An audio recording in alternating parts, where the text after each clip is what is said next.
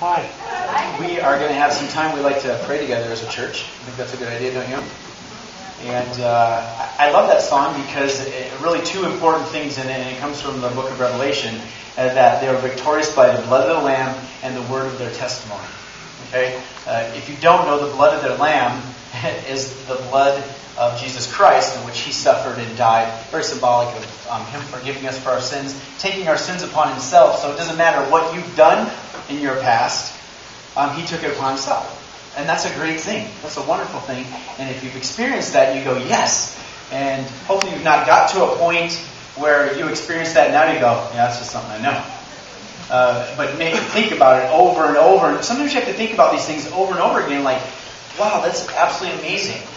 Because it seems like to me in my life, the more I look at my life, I realize how messed up it is. I'm like, oh, I've got this down and I've got that down. And then when I start thinking about it and looking at it, it's just like a pit that spirals down and down and down. And I'm like, wow, I just fail miserably. But that's why Christ died. Because He was the one who suffered and died and overcame. We don't have to overcome sin. And that might make some people really mad. You do not have to overcome sin to find salvation. Okay? He started the work in you. He'll be faithful to complete it, but it's not your work to do. It's His work to do in and through your life. And so, the blood of the Lamb and the word of our testimony, okay? And that is just simply what God's been doing in my life. Stop and think this last week, who have I shared the word of my testimony with this last week? Alright, it doesn't mean it's like all planned out like, back in 1972, I came to know the Lord, and then it's been really terrible all the way since. It's nothing like that. The word testimony is God being in your life all the time. Through thick and thin, when someone's having a problem, you relate because here's how He helped me in that situation. With that, I think it's a really cool testimony. We have someone come up this morning. Can I get a microphone just quick? All right, so, sometimes we baptize here, sometimes we baptize wherever we can baptize. All right, wherever there's much water. And so anyway, just tell everybody your names. Here, you can hold this on. My name is Sierra. Sierra. Okay, Sierra, how old are you? 15. 15 years old. Awesome, right? She's 15 years old. Wow. Congratulations on being 15! We're excited for you. When do you turn 16? March 20th. Okay, so That's my birthday. that's your birthday. Wow, amazing. All right, good deal. I'm excited for you. But I'm really excited about your decision. Okay? I'm really excited about your decision. Sierra is one of them kids. She's one of them people that are completely genuine. I'm talking genuine from the innermost bone of her body. Joy springs out, and there's nothing fake about this girl. Okay? And I so appreciate you. You bring joy to a room. You bring joy. You just do. And that's a testimony of God being in your life. And that's a really great testimony of having a great mom who's been there for you. Really. I'm sure probably a good brother who took care of her real nice there also. And a good role model. Touch you. How to be or how not to be. Or just good guy. Good guy. So anyway, what happened in your life to make you go, you know what? This is something I want to do. Did I come knocking on your door and say, Sierra, come on, what's up? You haven't been baptized yet. You ready to go to school? Did I do any of that kind of stuff? No, I'm just learning about Him. Okay. And I want to learn more. Nothing really changed. I just want to learn more and have Him in my life.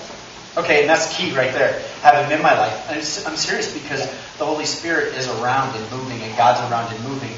At baptism, just like when Jesus was baptized, the Holy Spirit descended upon Him in His life. And He was empowered for ministry. It's the beginning of the walk, right? Some people wait and they're like, oh, I got to learn everything first, and then I'll get baptized. That's not the way it is. It's the beginning of faith, and I like how you still want to learn more. Oh, picture. Is this picture? Oh, video. So we're excited for your decision today. Are you guys excited? Yeah.